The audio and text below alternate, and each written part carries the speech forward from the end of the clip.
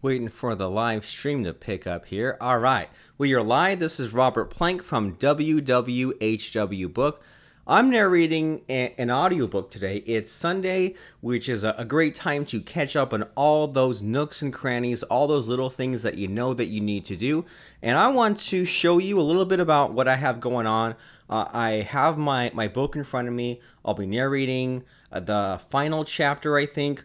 And I'll be narrating it so that way I can sell my book, not just on Amazon Kindle Digital, which is the downloadable version of the book, not just on Kindle Paperback, which is the hold in your hand, flip through the pages kind of book, but also on audible.com. But a bonus, an advantage to you narrating your book is you'll find all the little tiny typos, all the little nooks and crannies that you know you left in, that maybe there's only one every 5 pages, and you keep going through pass after pass of reading the book, showing your friends, and you just can't find all those. But when you narrate your book, when you speak it out, when you focus on every single word, as long as you don't overthink it, you'll find all of those little things to fix. And so give me a second here. I'm going to send a link to this to my email list. You keep going through pass after we're live. Pass. We have email going out, and we're going to be narrating some stuff. So here's what we have in front of us. We have this, let me resize this. We have this window here where we are speaking out our book. Let me make sure this other screen's good. All right. So this program in front of us is called Audacity Recorder. This microphone in front of us, let's just say it's a Blue Yeti microphone. It's like a Samsung something, but same difference. It's $100-ish studio condenser mic. And I might be messing up my terms there. But anyway, we're recording in Audacity, which can process into special Amazon standards. And if you haven't grabbed this book yet, once again, the URL for that is wwhwbook.com. And it tells you what you need to know about getting your book online. Surprisingly, all Amazon needs to know as far as your book is they want a Word document that contains the inside. They want your cover, and that's about it. So your front cover can be a graphic, your back cover can be just you paste your bio and fill stuff in, and that gives you a book. And there's a few little nooks and crannies, like you enter the title of your book, your name as the author, the listing on Amazon, all that fun stuff, but not a lot to it. And then likewise, when you narrate an audiobook, they want like a square cover, kind of like a CD cover, and they want some audio files specially formatted. So half the battle with Amazon, maybe even 80–90% of the battle, is just processing things up to their standards.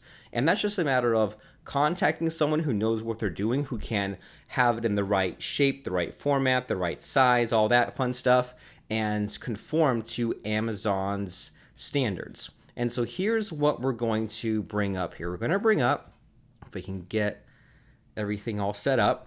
So we're going to, if this is working out here, let's see. We have, in one window, we have the script, my book I'm reading. You see that I'm on page 115 of 130. So I think I've narrated close to 2 hours at this point, and I have about maybe 20 minutes left. And the beauty of narrating is that you don't have to do it all in one go. You can do it in little pieces. I'm just going until I get called for dinner, so we might be not hanging out for too long, but basically I'm just going to be narrating my book.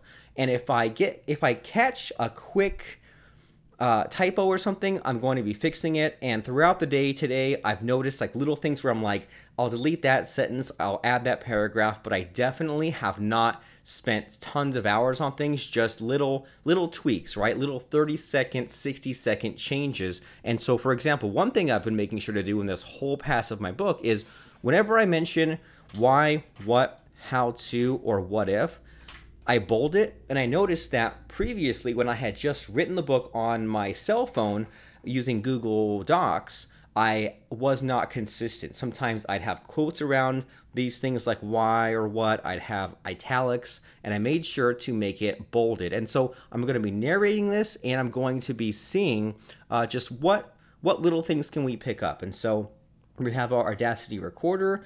We have all these different tracks, and I'm not going to get into all this, but we have different tracks for the credits, the chapters, the preface, the introduction, and we've narrated 7 chapters. Now we're going to narrate the 8th and final chapter, which is called Videos, Podcasts, and Courses.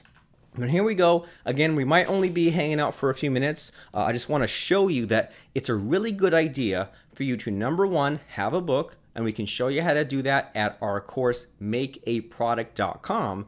And it's also an even better idea for you to have an audiobook. And we don't have audiobook training, but if you want to meet with us one-on-one, we can meet with you and figure out your needs and either get you set up to narrate your book, or we can hire someone for a super cheap, for way cheaper than you think, to speak out your whole book. But I'm showing you my process here where I'm speaking out my book, and I'm going to be fixing a few little nooks and crannies here and there. So let me make sure I'm hydrated. And we'll hang out for just a few minutes so you can get the idea of me narrating and catching a few little things here and there. Here we go. Actually, before we start, I'm going to throw some text. Oh yeah, we got some text. So reading the WWHW audiobook. All right. So here we go. Chapter 8, WWHW for videos, podcasts, and courses. Do you have any excuse to be starved for content ever again? Writer's block? Speaking into a camera? Explaining a process to someone? Only if you intentionally self-sabotage. When all else fails, fall back onto the why, what, how to, what if formula to buy yourself some time. I first stumbled upon this concept when YouTube was fairly new, and so was content marketing. I wanted to click the record button and speak on the spot, but I found myself getting stuck halfway, or worse, wondering if I'd rambled on for too long without a coherent point. The crude solution at the time was to think of 3 letters, the rule of 3s. This was my thought process. So I'm stopping the recording because I want to bold this, and I want to see, okay, I wasn't sure if this was bullet points, but we have bullet points, so I'll keep going. This is my thought process. I'm recording a video explaining how to take massive imperfect action. I'll think of 3 subtopics. Subtopic number 1, set milestones instead of 5-year goals. Letter M for milestones. Subtopic number 2, take some amount of action every day, even if it's only 5 minutes. Letter A for actions. Subtopic number 3, get the results of those actions to a shippable or completed stage as fast as possible. C for completed. I'd only have to remember the letters MAC to cue myself about those 3 points. And we'll stop again because we noticed that this bullet point is in sentence case. We want to fix that. So we're totally being picky here. We're being picky but quick. We're fixing the small tiny nooks and crannies. Moving right along. That simple technique alone helped me to be more well-spoken, but I found myself falling into the trap I mentioned earlier of simply speaking out a list. Stop again, but not for too long, because I noticed that as I spoke it, I said I, not I, so I'll make it more speaky, and I'll say speaking out a list in quotes. All right.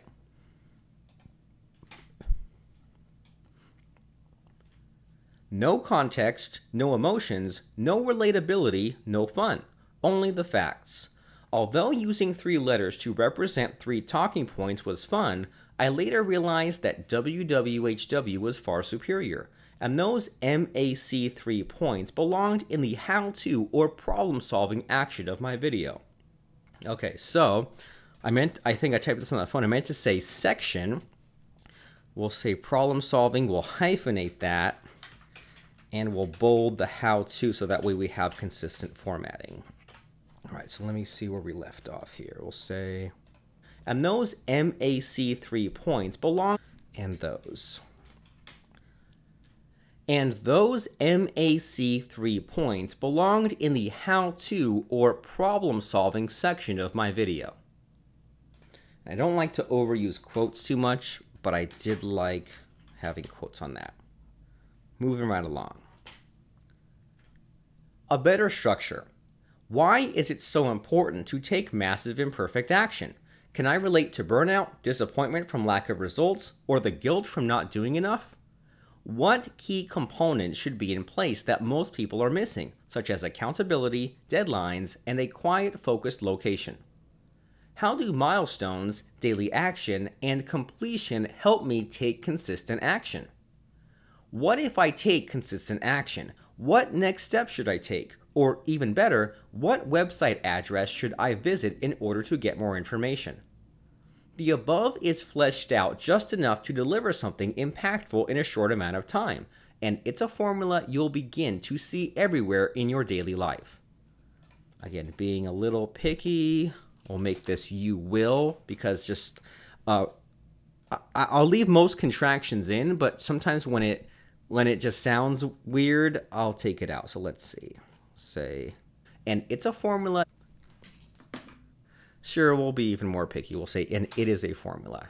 All right. And it is a formula you will begin to see everywhere in your daily life. Example, you hear an ad on the radio while you're driving. Whether it's an advertisement for MyPillow, Motel 6, or a weight loss system, it's positioned as WWHW. Why should I listen to this message? The attention getter. What problem are you setting up? Interest builder. How will you solve it? Desire. What if I take the action of visiting that website or calling a phone number? Action. And then we'll just make sure to bold bold why, what, how, and what if. Moving right along. And by the way, quick commercial break for those watching. The place to get this book is WWHWbook.com. I think we've sold 815 copies or so far. I don't have the exact number. Actually, you know what? We'll take a break and we'll have a quick look because I am genuinely curious about how this is selling. So we'll look at our reports. We'll sign in.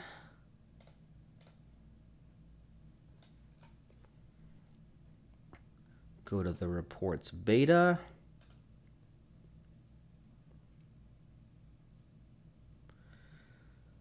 We'll narrow down, so we'll view sales, narrow down by just WWHW. So in the past month, we have sold, so not eight, I think we sold more in the last 90 days. Okay, so there we go. So total, we have sold 699 copies, so not a lot, but if you want to be number 700, then the place to go is WWHWbook.com to figure out what you need to know to make any YouTube video creation, Facebook live streaming, blog posting, article writing, book writing, any of that stuff, a complete and total breeze. 699 copies sold. Not a ton, but you see that we're selling consistently. Slow and steady wins the race. So wanted to take a quick break there and see how that was going before continuing on here. Calling a phone number, action. All right, so now we're just on this new page. So yeah, we're almost done, and sometimes it's a lot of fun by breaking things up and Facebook live streaming. I mean, what if you personally, what if you first of all had a book, but you also personally Facebook live streamed you narrating your book? That would generate some buzz, right? And that would be fun. That would be a new way to connect with people. Sure, it would be putting yourself out there bare, putting yourself unfiltered on the line, but you know, who cares? That's one of the toughest things to get over, I think, is just being your real self and being who you are right there on screen. So we'll go for a few more minutes. As you see, we're now on page 118 of 130, and we're just fixing one or two things we see per page. We're not getting ourselves completely derailed, but just fixing the final touches, the final nooks and crannies, so that way we feel more confident about mailing a bunch of copies to different people that we might want to be on podcasts or stages we might want to speak on. I mean, what if you looked up even 10 or 20 events happening this year, and you looked up some of these events that need speakers? Why not have not even a long book, but a quick book where you would say, well, you know, I speak on these subjects, here's my book about it, I'll just speak about what's in my book. Now you'll be more confident about sending that out because you'll know now it's free of errors. Plus, bonus, you get an audiobook for this. And also, I've also noticed from speaking this out today that I've had a few just breakthroughs about some of those hidden messages that are in this book. So in this book in particular, something that kept creeping in was the idea that I was worried that I sounded dumb, and I was also maybe overcompensating when I was younger to seem smart by talking really fast and by like dropping in 10 tips or 10 steps in 2 minutes.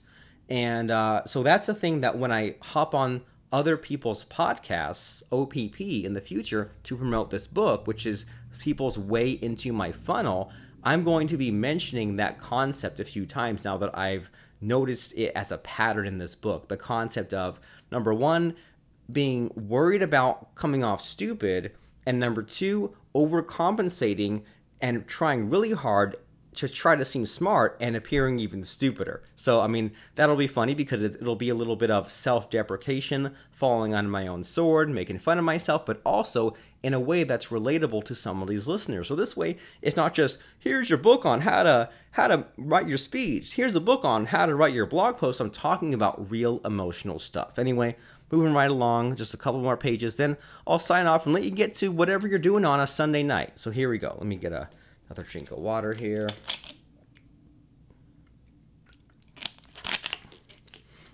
And by the way, I have our graphics person working on a cover for these last few days. And so all I have to do is just get the audio done, and I'll just fill out Amazon's special form at acx.com and have this plugged into yet another marketplace. So here we go.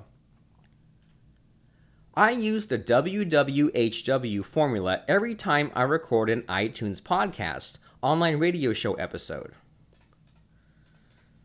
So now iTunes is called Apple Podcasts. So there we go, iTunes, Apple Podcast. Again, we're purposefully being nitpicky in this. Let's see. All right. So we'll back up on this. I use the WWHW formula every time I record an iTunes Apple Podcast online radio show episode. I begin with the problem that led to the person to listening to that episode.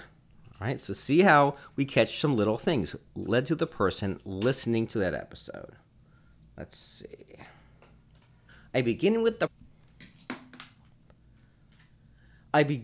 problem that led the person listening to that episode. Ooh, see, it's even the person to listen to that episode. Way less awkward. I begin with the problem that led the person to listen to that episode. I explain the what, concepts to catch the person up and give context, then dive into how to solve that problem. I end with the what if section. After getting this information, what are the next steps? What website should you visit to get more information? Online courses. I make most of my money from digital online courses. So what I want to do here is say, I get most of my traffic from podcasting, but so now that's a better transition that we just threw in there. Online courses. I get most of my traffic from podcasting, but I make most of my money from digital online courses, membership sites. You may know someone who has earned an online degree or perhaps learned something from a website such as Udemy or Lynda. If you have the ability to teach just one person about weight loss, real estate, the stock market, etc., to get your own piece of the digital course pie, you may have become intrigued about the possibilities of teaching once and getting paid again and again, but were discouraged about the finer details. See, sometimes we can correct on the fly. Here we go. This may be too technical, but here's the process I fall back on when creating a course that solves a problem. What problem does my course solve? What is the end result? What tangible thing will my student have created? Not just learned, but created within 30 days. What are 4 milestones, modules, or lessons that get someone from point A, having nothing, to point B? Results: lost weight, renting a home, etc., 1 week at a time. My template for those 4 weekly modules adding up to a 30-day course. Week 1, deliver a quick win. Week 2, deliver the exciting result they want. Week 3, sneak in what they really need. Week 4, case studies and loose ends. When planning a 60 to 90 minute module, I use why, what, how to, what if to plan. Why are we here? What problem are we about to solve? What steps will we take to solve the problem? Then, how to solve that problem in exact step-by-step detail. Finally, what if you apply that material? What's a quick homework assignment or challenge that gets you started? And again, you see this sentence here? Let's get this just right. So when you write, because your brain, at least my brain, it works too fast for its own good. Not that I'm not bragging, but I skip over stuff, right? I miss things. So we see that we have this sentence where this made sense just typing it on the phone, but what's a quick homework assignment or challenge that gets you started? And then here's what happens too, is now this pushed some text down to the next page. So now we need to trim a little bit to get that text up. Does that make sense? So we'll say when planning a 60 to 90 minute module, we'll bold those. What problem? And it's always possible to trim. It's always possible to take a word or two out. How to solve that problem in step-by-step detail. And there we go. That's the master at work. And then the next thing, and this is getting too geeky, but we always want to start our chapter titles in an odd numbered page. Here's what I mean is, well, here's my table of contents for this book. And you notice that every chapter starts on a 1, an 11, 23. See how these are all odd numbers. There's no 52, there's no 26. It's always an odd number. Now, why is that? Because when we start, here, check out both sides of this page, right? When we start on an odd numbered page, we start on the right side, and that's how books are. You never see a book start a chapter on the left side. It always starts on this right side. So anyway, that's just a quick tweak there. So having said that, we see that because we've edited, changed things, now this conclusion chapter starts at 114. We want it to start on an odd numbered chapter. We want to push it 1 down. So what we do is we go to this header, we do a Control Enter for a page break, and now conclusion starts at page 115, and then we scroll up, and then we go to our table of contents here. We right click, update field, update entire table, hope it doesn't mess up the formatting. I think we're all good. And then we just take a quick look and make sure that every chapter with all of our changes still starts on an odd number. Each of these numbers needs to end in a 1, 3, 5, 7, or 9, right? If it ends in a 2, 4, 6, or 8, that's not good. That means that the chapter is going to start on the wrong side. And so it looks like everything's still good.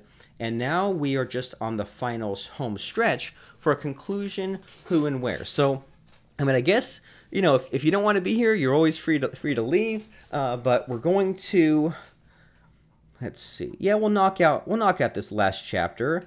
And something else I want to notice before we get back into the groove here, back into the driver's seat, is that you can always add the fanciness later. So this is something. So this is a graphic here that I have. I had a graphics person just create these different diagrams. So I created these different doodles in my notebook, and we hired someone, and I said things like, well, here's a doodle on paper. I took a picture with my phone, and I said, based on this doodle, go ahead and make a graphic. And that's what this person's done. But the pictures, the graphics, the diagrams in your book, those are like the last thing you should do, right? That's like adding a review to your book. And speaking of, we're all over the place tonight, but you can go to wwhwbook.com/Amazon to grab this book. And we have 2 reviews. And I emailed my list a few times saying, please leave a review. I recorded a thank you video for the 1 review so far. And what we're going to do here is we're going to take this review and we'll put it right back into the book. So you should be taking the people that review your book and then put those reviews right back there into your book. And I think for now I'll just toss it on the bottom of this free gift, but eventually I want to have a whole page that's like review, like maybe like 4 or 5. But for now, under this free gift, we'll just paste, well, I'm going to regret that. We'll take normal size text, we'll paste this in, and we'll say, there's,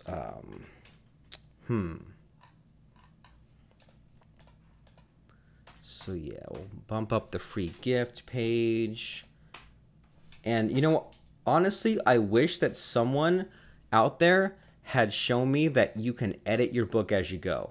Because if someone had shown me that, I would have had way less hesitation about putting my book out there. And I hope that the same is true with you. Just seeing how we can haphazardly put out a book, publish it, edit it, republish it, add a review, publish it, add graphics, republish it.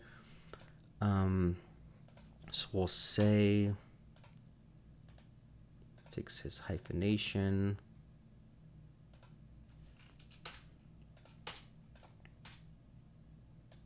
So, and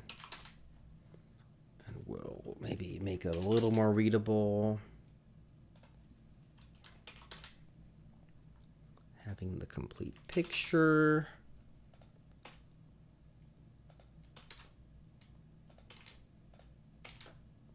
All right. So yeah, for now, it would look weird if we had just 1 review on 1 page. So I'm just stashing it here under the free gifts. Oops. There we go. Free gift. Oh, shoot. I think we didn't want to do that, did we? This is add. So add. Make sure the table of contents didn't add that in. All right, everything's still an odd number. So yeah, so now we have, we're just doing some baby steps here, right? So now we have this review by Stephen F. Brown. We get a couple more reviews like that, and we'll have a page just when we first open the book.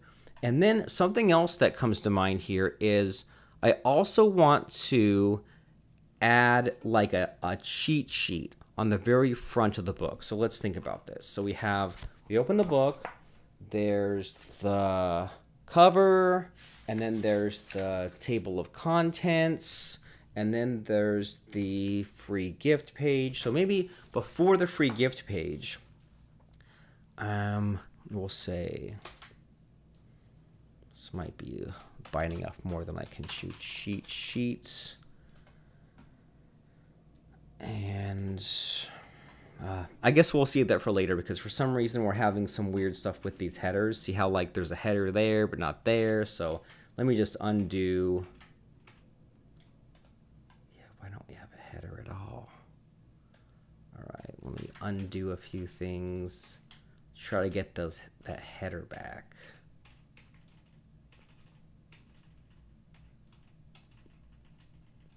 Control Z, Control Z. All right, so now I'm checking to see.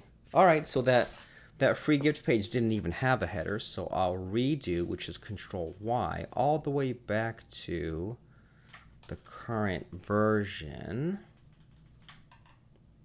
All right, so we'll say WWHW cheat sheet. So open the book. It's just the graphic, and then a blank page. Again, table of contents, and a blank page, and then WWHW cheat sheet, and then a blank page, and then the free gift. So let's see here. I'll say, and why is there a free gift? And then a blank page.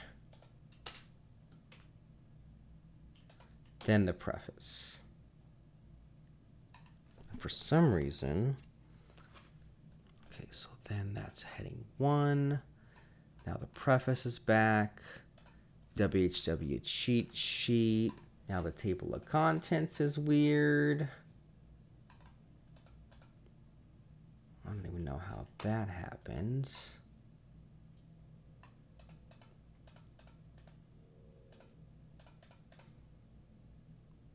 This book publishing stuff is a lot of trial and error, isn't it? So maybe if we make this a 9-point font. Yeah, just why is this suddenly? All right, screw it. We'll deal with it later. But I do want to have a one-page cheat sheet when you first open the book. But because of all those headaches it seemed to add for us, there we go. So that's a happy medium, right? We have the table of contents all on one page. Nothing's hanging off. Nothing's too weird with the headers. So open up the book. There's the light bulb logo. Turn the page. Table of contents. Turn the page. Free gift. Turn the page. And the book begins. Ah, jeez. Is it gonna work? Is that gonna mess us? Ah, jeez. Adding in that dang quotation. Let's try again. All right, so the table of contents just barely stayed on the page. We've got our free gift. We've got our preface. We have no extra pages, just the cover, flip page, table of contents, flip page, free gift, flip page, preface. And we'll figure out that cheat sheet later. And we'll get to the conclusion. So just 7 pages and about the author and leave the quick review. And you see how this last page here is huge font? That's what I want to have for like the cheat sheet of the why, what, how to, what if, so someone can open up that front page of the book and see it all in one place. That's the dream, but we'll do that the next round of edits. Let's not let some of these things hold us up. So we'll zoom in enough to see it all on one page, and we'll get to that conclusion and wrap this up. And thanks for sticking around so far on our live stream. So we're gonna create a new track here called Chapter 9 Conclusion. And you might have noticed that I do a lot of the hand gestures. I really recommend you do that. It'll help you so much with your narrating. It's the weirdest thing. It kind of helps you stay anchored, grounded, hamming it up, being like William Shatner. So here we go. Conclusion. Who and where? I have an honest question for you. Who cares? Does anyone care how many hours you put into creating your website, how many impressive degrees you have, or how many years you've been in business? Do they care about your logo? Probably not. 2 final questions to ponder as you refine your message and promote your cause. Who are the people you want to talk to, and where are they? And again, we'll bold things, and we'll bold things. Once again, commercial break for those watching. WWHW book is the place to grab this thing, and we've sold 699 copies. B number 700. Leave us a review. We'd love it. I'll mention you on video if I can see you on the precise Amazon page exactly. So if you're on this page, it's really important.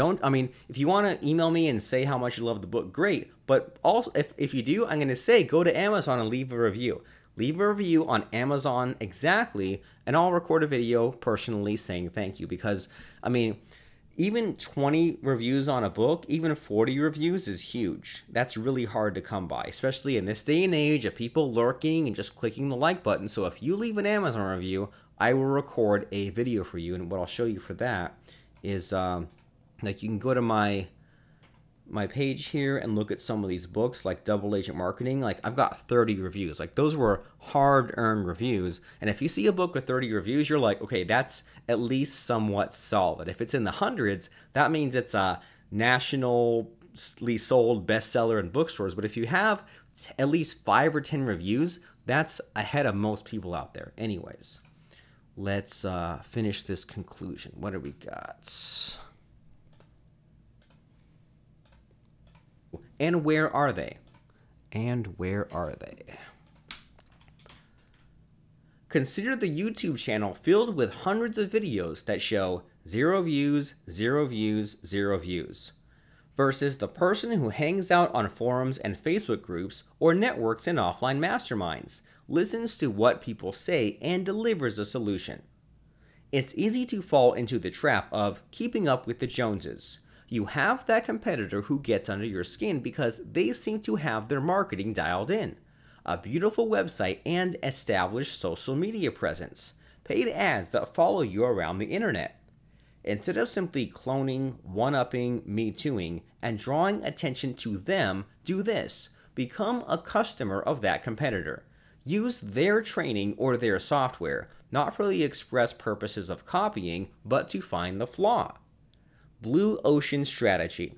Discover where it falls short, get frustrated, and create a better, perhaps even unrelated, paradigm-shifting, non-competing solution. The problem with following your competitors is that you compete in what's called a red ocean, as explained by W. Chan Kim. It's crowded and cutthroat with already established rules. It's better to create something new in a blue ocean where there is more opportunity and less competition. Think about how revolutionary Uber was compared to taxis, or how the iPad was marketed as a simpler alternative to laptops.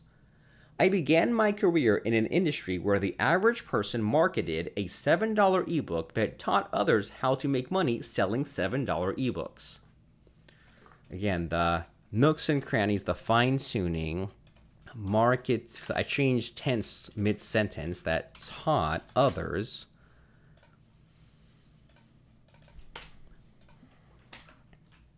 Instead of being like everyone else, I created and sold web page creation software, templates, and tools for that crowd of people to set up websites, membership sites, and podcasts. Another niche we market to, voiceover artists, people who have been passed over by the voice acting establishment and want to generate their own income by using freelancer sites, Fiverr, Upwork, Audible, to work their own hours. And then in the fine tuning, we'll say establishment, because we mean that like they're bad. Okay, so let me make sure. Work Audible to work their own. Wait for the fire truck to finish leaving.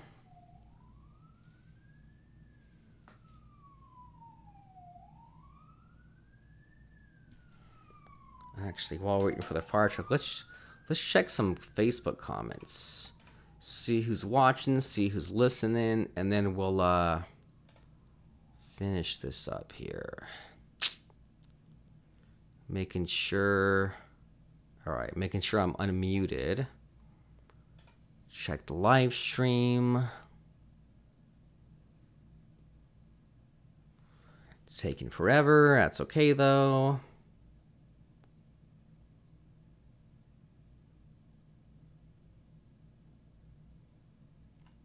All right.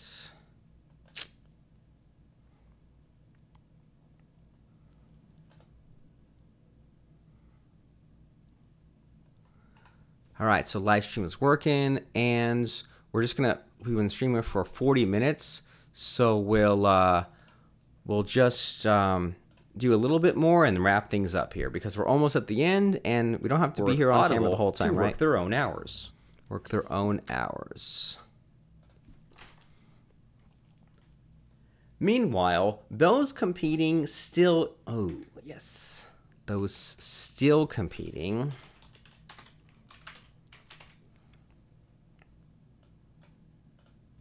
Meanwhile, those still competing in the red ocean are voiceover artists not making money, trying to sell coaching services to other voiceover artists not making money. One of our favorite clients, Dr. Charles Runnels, invented a PRP, platelet-rich plasma procedure called the vampire facelift, a new way to restore color and youthful appearance to one's face. He markets this procedure to other doctors to provide a needed high-ticket service and escape the rat race of struggling to run a medical practice. And help them. He markets this procedure to other doctors to provide. He markets this procedure to other doctors. He markets this procedure to other doctors to provide a needed high-ticket service and help them escape the rat race of struggling to run a medical practice. I mention these examples to you to tell you to decide who you are speaking to and where they hang out. If your podcast episodes drone on for too long with no real point, or you're stuck with writer's block, then chances are you aren't writing to a person. Your who does not exist. You're trying to please everyone. It isn't clear if you're showing off to your competitors bad or your prospects good. All right, so we'll fix the bold issue, and the bold issue. All right. Communicate to one person. Early on, I struggled with writing. It took me weeks to crank out one single email to promote my business. I wasn't building a list, and it took months to create a short article or blog post. I practiced. Ooh, 1 second. Drink of water time.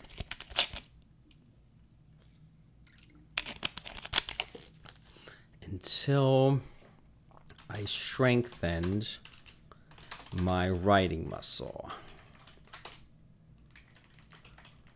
All right. I practiced. Perfect. I practiced, repeated until I strengthened my writing muscle and I applied the WWHW. Jeez. All right, 1 second.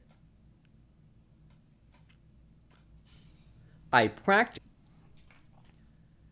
practiced, repeated until I strengthened my writing muscle and I applied the WWHW formula in order to write quickly.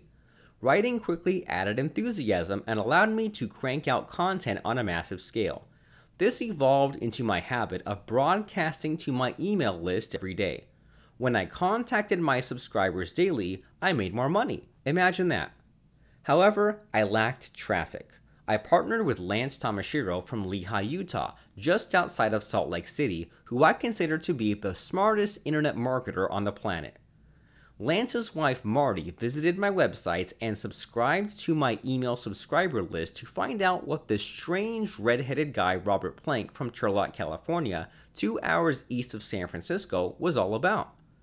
One day, Lance noticed his wife sitting at the laptop, deeply focused, rapidly typing a message. He asked, "What are you writing?" Her response, "Your new business partner Robert Plank emailed me and I'm replying." Lance looked at the screen. It was a broadcast email that I had sent to 40,000 plus subscribers. It even had an unsubscribe link at the bottom, but Marty thought the message had been sent directly to her, because I kept one person in mind with a specific need when writing. Don't worry about a niche. Don't concern yourself with multiple customer avatars if that thinking only complicates things. Don't think about how much time, work, writing, proofreading, editing, and reworking you'll have to do. Instead, keep that person in mind. The best kind of writing, speaking, or video creation you'll ever create is a letter to an old friend that helps solve their problem in an easy and timely fashion. That's it. All right, so we have a couple of final pages to do, but I think that little story, that little anecdote about Lance's wife getting an email from me, which was a broadcast, and she didn't realize it, and she was typing a whole page. I think that's a funny place to end up. So I hope you have a great last few hours of your weekend. I hope you make this next week the best week you've ever had. And if you want a fun book, a fun read, and soon to be an audiobook, go to WWHWbook.com. It's my new book. It's the simplest book I've ever made, and I think it's the best one I've ever made. So let me know what you think. Grab it, leave a review. It's only 99 cents. What else do you have to lose? I mean, come on, it's a buck. So WWHWbook.com. robertplank.com is the place to go. Robert Plank, thanks for hanging on this live stream with me for about 45 minutes. I had fun, got a little bit done, and I mean, a really gentle suggestion for you is, what if you live stream you doing your work, doing your uniqueness, doing the thing that you do best? What if you live streamed it? Just a thought, keep that in mind. Robert Plank.